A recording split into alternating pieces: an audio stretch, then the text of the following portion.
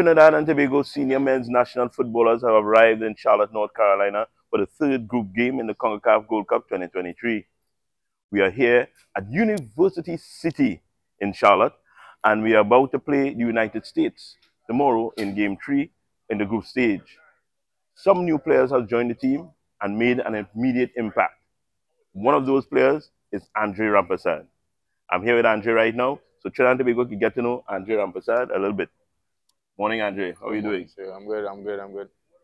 You made your debut in March 2023. You know, it's your second cap against the Jamaicans in our last game.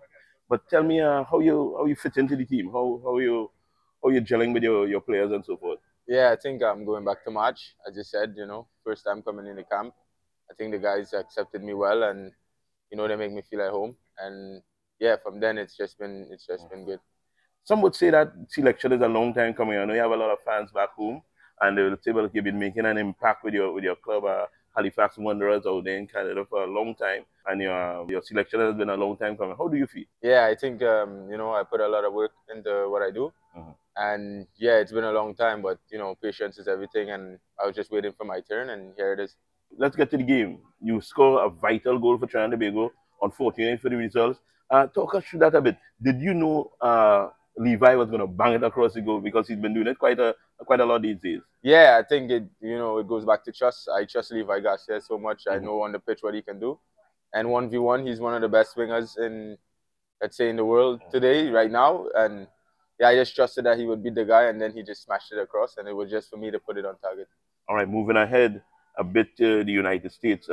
What do you think? As you have some experience, in some tough games, be it at club level and so forth. But tell us what you think it will take for Trinidad and Tobago to get over that final hurdle and sneak into the quarterfinals. Yeah, it's just about dying. The quality is there, but it's about dying on the pitch for the team and for the country. And yeah, we know we can score goals, and obviously it's just playing full 90 minutes, hard for the country, as I said, and getting the result needed. All right, two quick questions. Personally, who's your favorite ever Trinidad and Tobago player? Dwight York. Well, easy one. And who's your favorite international player? Lionel Messi. All right, easy one. Ladies and gentlemen, I'm Wayne Cunningham here in Charlotte, North Carolina for TTD Sport with Andre Rampersad, taking Trinidad and Tobago versus the United States in the Concacaf Gold Cup 2023.